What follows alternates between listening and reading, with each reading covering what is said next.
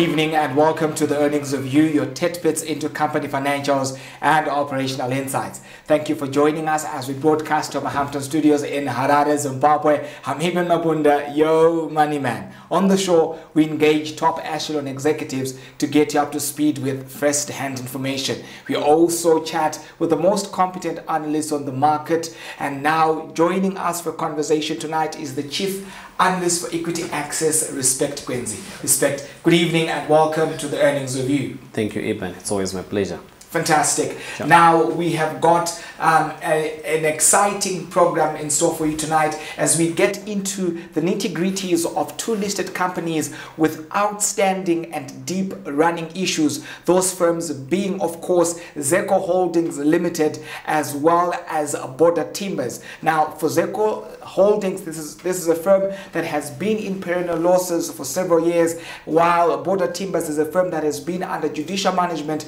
and is currently under suspension on the Zimbabwe Stock Exchange. Now, to get started, we'll have a look at some of the operational issues that are playing out at Zeco Holdings. Zeco Holdings was initiated in the year 2007, which of course was the year of its establishment as well as incorporation. But just some details with regards to how the firm actually operates. This is a firm that manufactures as well as distributes rail wagons and locomotives for utilities that are distributed across Zambia, Tanzania, Mozambique, Ethiopia, as well as Kenya. The company also manufactures roller shutters, industrial as well as agricultural equipment. In May of 2008, the firm went on to acquire all assets that were held by a firm known as the Cobalt Holdings Private Limited. Now, the firm currently has its shares trading at 0.02 cents and a market capitalization of 92,000 Zimbabwean dollars. The share price has pretty much remained static since November of 2015 at that very paltry price of 0.02 cents. And of course, as I mentioned earlier, I'm joined with Respect Kwenzi, who's going to give us detail with regards to the operations of the firm. Now, Respect, can you give us insight as well as the backdrop into where it is that this firm is actually coming from and some of the key issues that are playing out with Zeco Holdings Limited? Thank you. So Zeco Holdings is one of those few companies that are on the listed company which has been a perennial loss-making entity. The backdrop there is that the company has failed to retool, it has failed to reconfigure, even as the economy moved from that 2008 crisis. So, I mean, in those first years after the 2008 crisis, most companies invested in capitalization, that is retooling their businesses, bringing in new technology and so forth. And for an engineering firm such as Zeco, they should have obviously automated their processes and capitalized their operations even through also working capital. So they failed to do that. And obviously it also borders on the aspect of shareholding and the aspects of management as well. So it has remained generally a loss-making entity up to 2020, and this is reflected by a share price which obviously is very, very small. And even if you look at the overall market cap at 92,000 in real US dollars, that's really a very paltry figure of under $100. Interesting. Can you give us insight as to what this share price movement actually means? Because, I mean, this is a share price that's been static for a period of roughly 5 years. What does that speak in terms of the investor sentiment where the operations of Zeco are concerned? I think it generally just reflects that there's no investor appetite for the shares. It shows that the market has completely lost interest in the company. But also, I think it's a call for the regulators to obviously try to relook at the key matrices that determine, I mean, the levels at which a company should be eligible for listing. You should really look at the turnover levels, you should really look at the profitability levels and so forth. And these are some of the key issues there, because even the cost of listing is far much higher than its own market cap. So I think this is really some serious cause for concern for both shareholders, the investing public, as well as even the regulator themselves. Let's take a moment to get into their financials, particularly 2018 into 2019. In 2018, the company reported a loss of 11.6 million Zimbabwean dollars. In 2019, a loss of 1.9 million Zimbabwean dollars. This, of course, is in inflation adjusted terms. This is besides the series of losses that have been posted prior to these 2 years. What can we read from the performance of the firm, and perhaps what insight could you give us, and of course to those who are joining us on our platforms, in terms of what could be actually taking place within the management structures? Of course, I know that Dr. Philip Chiangwa, a renowned businessman here in Zimbabwe, is actually the board chair for this very firm. Over to you. Yes, of course. Yes. So Chiangwa actually owns the company and has been obviously overseeing management of the company in his role as the chairman over the past at least 10 years. So I think that there are obviously fundamental challenges in terms of how the organization is being run.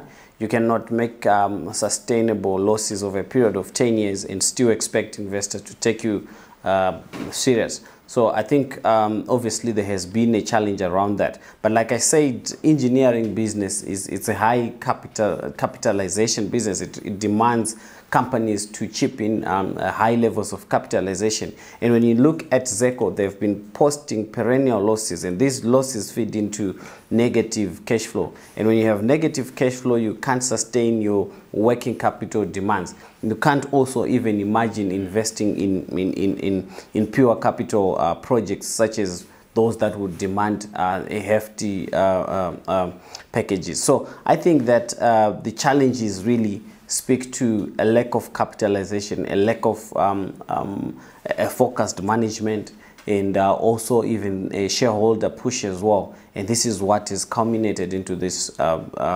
sustained loss position. But I think looking at the 2019 and 2018 numbers, I think the 2018 number there is also even in USD, which simply means we are coming from a dollarized period into a de-dollarized period. And so obviously there was that switch really to call a 2018 number a ZWL, but in essence it was really a USD number. So that's a really huge loss in 2018, but it's also coming from the fact that there are no sufficient sales, there's no proper working capital. But into 2019, you have got a number of factors kicking in. You've got fair value losses. You also have got depreciation that's actually coming out of net foreign debts. So all those things militate to give you a negative outturn in profit terms. Now, this is also a firm that manufactures rail wagons. What's the relationship between Zeco and the National Railways of Zimbabwe? Could it be that perhaps the fact that NRZ is not performing at its optimum, this could also have a trickling down effect as far as Zeco is concerned? I think that's a very interesting observation there. But when you look at the NRZ over the past at least 20 years, they've rarely also invested in new wagons. We only saw a bit of a movement in 2019 to 2020 when NRZ had to get into deals with some local investors, some investors who are from Zimbabwe but based in South Africa, who had to bring in some bit of investment that is procuring wagons from South Africa. But all that also means when you don't have a functional rail system and obviously a regulator in that respect, it also means the investment that should accrue to all other sectors that feed into that space, obviously it becomes low. So for Zeco, really, they've really faced that challenge, but also they have not been adequately capitalized to really offer those services. Suffice to say that, of course, yes, NRZ did not have a running railway line to really think or imagine, importation or even procuring of some of these wagons from Zeco. Now, this would be perhaps a question that would not be a common one on our normal discussions, but of interest would be, at what point really does the ZSE then make the decision to say we are going to have to do away with this very counter? I know, of course, there's suspensions and delistings, but should Zeco continue to be on the ZSE? If so, for how long? And what then becomes the turning point should things not change from an operational perspective? Yeah, so when you look at the aspect of listing, it has got its own, there are listing regulations or listing rules that are already prescribed.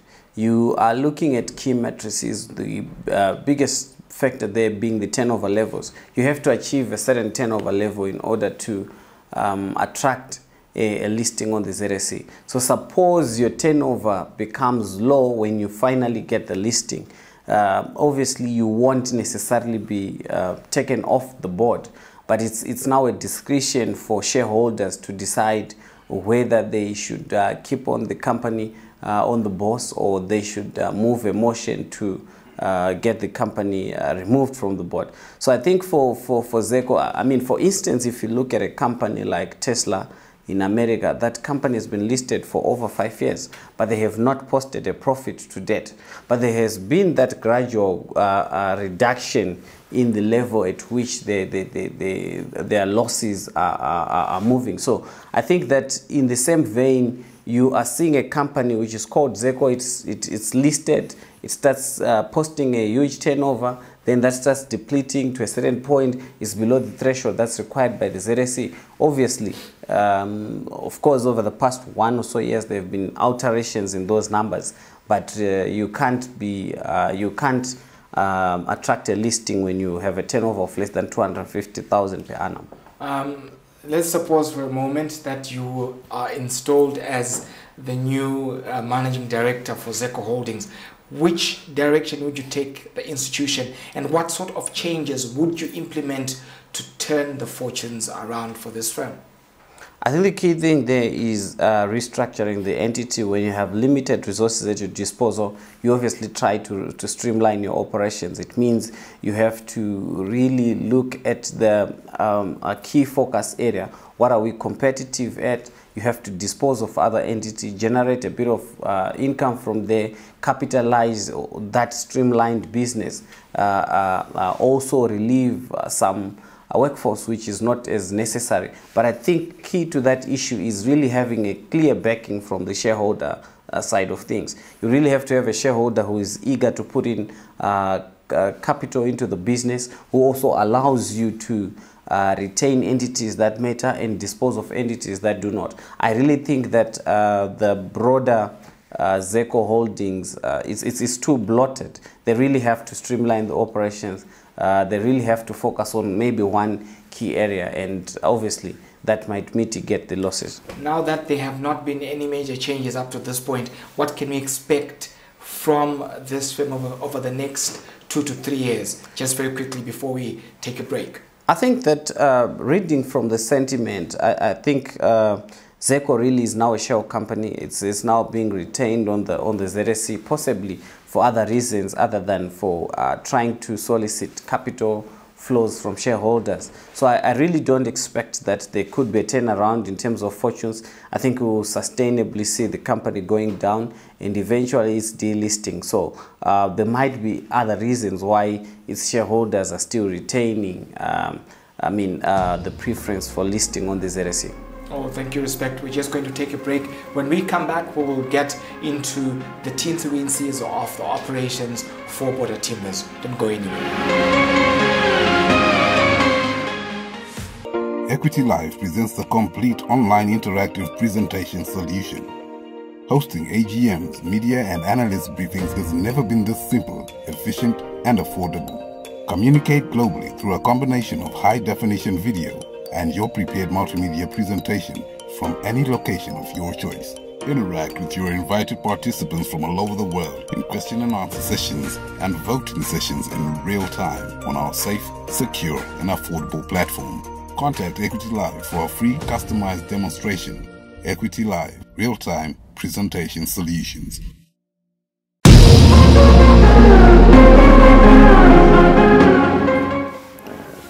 Thank you for staying with us. Now in this segment we get into the operational details of Border Timbers, and now of course still with me on set is the Chief Analyst for Equity Access, Respect Kwenzi. In the previous segment we were looking at the operations of Zeco Holdings, and now we get to look into Border Timbers, which is a listed firm whose shares have been suspended from the Zimbabwe Stock Exchange. But Respect, before we can get into conversation, just some interesting details perhaps to take note of, and as well to give some form of a backdrop. This is a firm that was established in 1945 as a forestry as well as saw milling company here in Zimbabwe, of course in the then Southern Rhodesia. The firm went on to list on the local bourse, now referred to as the Zimbabwe Stock Exchange, in 1959. The company operates 5 forest estates as well as 3 sawmills, and is one of the biggest contributors to the timber industry, not just in Zimbabwe but also for the export market. Now there are some outstanding running issues that have been running deep over the past several years, dating back to the land reform program, where there have been issues to do with land tenure with local farmers. They're claiming portions of land that Border Timbers had been using for its operational activities. Now these issues have run for over a decade, culminating into the firm being placed under judicial management, as well as some issues to do with a $6 million debt that is owed to the firm's creditor. The firm has had to be suspended from the Zimbabwe Stock Exchange in the year 2018 following a failure to meet publication deadlines, and as far as the Zimbabwe Stock Exchange is concerned. Now, Respect, this of course would pretty much form the backdrop, but from an analysis perspective, what would be your insight into the issues that form the crux, the epicenter of this very quake that continues to bedevil Border Timbers?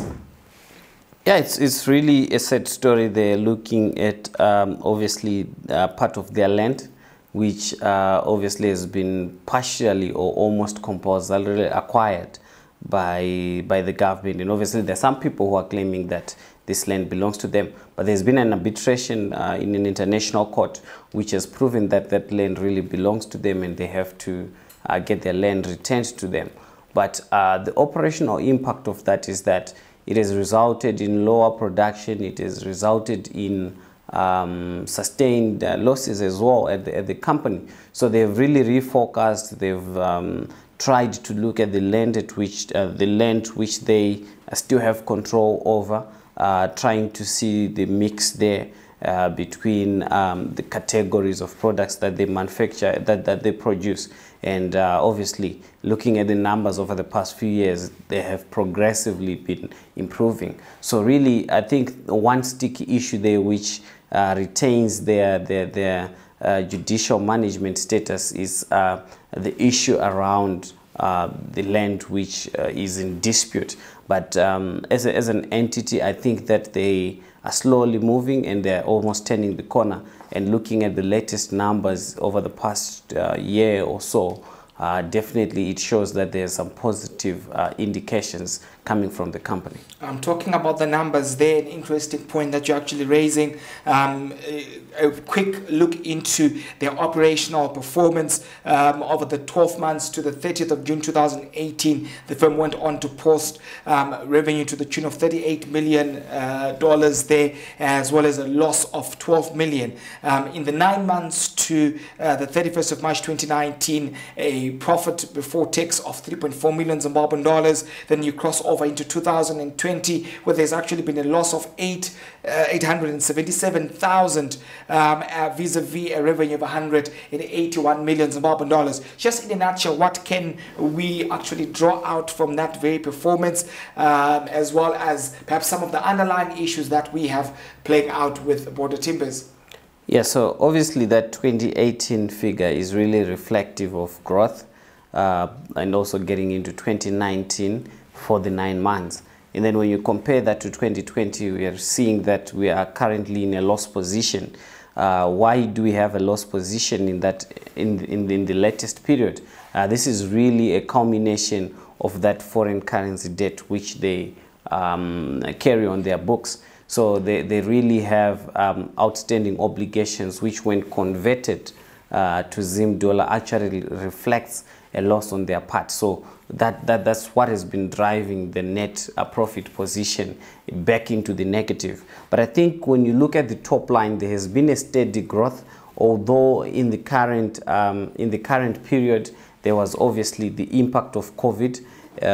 Obviously you would understand that under COVID, companies have been failing to move goods swiftly beyond borders. There have been these supply chain issues, and so it also affected especially their export market and even local demand as well in some of their lines. So this had an impact in terms of their sales volume performance. But I think when you look at their key line there, production was up, improved efficiencies, but the demand was not really sufficient to drive their net sales performance beyond the prior comparable 9 months period. Now, earlier I had a conversation with Peter Bailey, who is the judicial manager for that business unit, and he actually gave a timeline in terms of when they expected to have been taken out of the judicial management, and the stipulated period, or should I say the indicated, so to say, was roughly around March of 2019. But this is almost 6 months since that very period that Mr. Bailey actually alluded to. What could be happening behind the scenes there, or what could be the key factors resulting in, the delay of so there's only one key determinant which comes into play in terms of the company either remaining under judicial management or not. The key factor there is how the land issue is dealt, how it is dealt like. So that's the only outstanding thing there. And they mentioned in their latest trading update that until we have a clear indication, or until this issue is dealt with decisively, the company will remain under judicial management. So I think obviously we still have to have government coming to the table, the disputees, or those who say the land is theirs. They have to, the parties who believe so, they have to come to the table, and also border timbers. So I think the three-way discussion has not gone on, and it's obviously prolonging the process to retain the land. But like I said, there has been an international arbitration which went into effect a few years ago, and it spelled out clearly that the land really should be retained or belongs to border timbers. So government has to bring the parties together and finalize the issue. And so until then, the company will remain under a judicial management. And obviously the firm needs to recapitalize, they need more investment and all of that.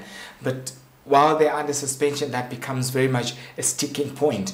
How can they turn that suspension around? Of course, they are the ones that actually made the application way back in 2018. But how then can that be reversed? And could there be an anticipated period at which perhaps we can expect them to come out of this suspension to allow them to source more investment from the investor community? Yeah, it's very difficult for a company that's trading under judicial management to obviously request to lift its suspension. Okay. Why? Because whenever a company is under judicial management, it means there are fundamental underlying things that might either sink the company or bring it back to life. So you're really on the edge. And trading in shares can be highly speculative. Sometimes you allow a company to get back to trading and all of a sudden it collapses, or maybe you allow it to go back to trading and all of a sudden somebody has made $1 million in a day. So I think it's also in the best interest of shareholders to keep its current status as under suspension, just to protect shareholders and to reduce speculative bets on the counter. So I don't really think that we're likely to see any lifting of the suspension before the company is released from judicial management. Now let's talk about the potential of this very firm excusing these outstanding issues for a moment, this is a firm that is heavily invested in agriculture, that also has inroads into the export market. They add value to the timber that they actually produce here, and they're able to reach into the export market, South Korea and all of those places. What growth prospects exist from an operational perspective for Border Timbers? The aspect of regional demand, I think it's quite dominant there. They've been able to grow their exports into the region quite phenomenally over the past few years. So it really speaks into the aspect of logistics, how you are able to trade between borders more efficiently, how you are able to also produce more efficiently.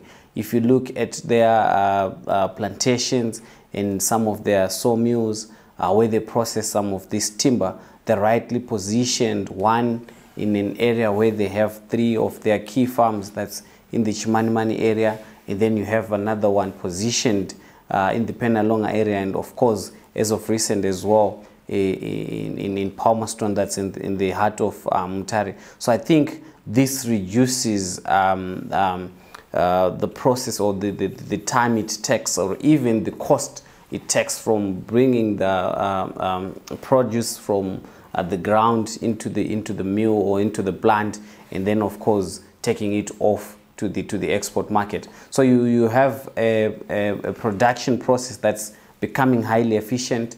You also have a route to market or route to plant, which is actually closer and also more efficient, and this makes the produce more competitive. If you look at the lumber numbers there, they've been consistently growing. Correct. Of course, yes, we have got the poor side, which really is a bit shaky, but also providing something for the entity. So I really think that they are positioned, and the business really is almost on a solid footing, bar the suspension. So they really have got good prospects going into the future. The ability to earn foreign currency as well is a positive for the company. They also have a strong parent in Rift Valley, which I also think is a good factor given the current suspension. I mean, the key shareholder, they can always come in and chip in, bringing in capital where it's needed, working capital, and even capitalization in some. And so I really think that they are really positioned as an entity. Now, as we round up respect, there was an outstanding issue of a foreign obligation to the tune of $6 million, which according to Mr. Peter Bailey was nearing its repayment, if that has not actually taken place. Now, with a solid footing, as you rightly pointed out, what can we expect from the firm perhaps in the next 2 to 3 years? Yeah, obviously that debt is a bit of a time bomb, but then the company is producing, it's also reporting profit in some instances. So I really think that there's room to cover partially that debt.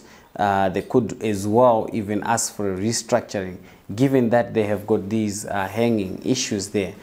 Creditors sometimes have that right to also, help entities that are struggling, given that they would have had a working relationship over the past years. So I think that that loan can be restructured. The company can also partially settle it. But in terms of the outlook, I really think the company is positioned for growth.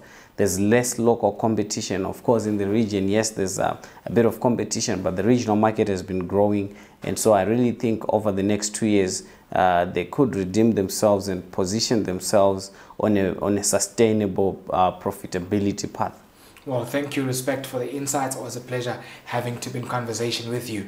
Thank you for joining us. Don't forget to like, subscribe, follow us on Twitter, Facebook, and to visit our informative website, www.equityaccess.net. Remember to catch us every Tuesday, every Thursday, 7 p.m.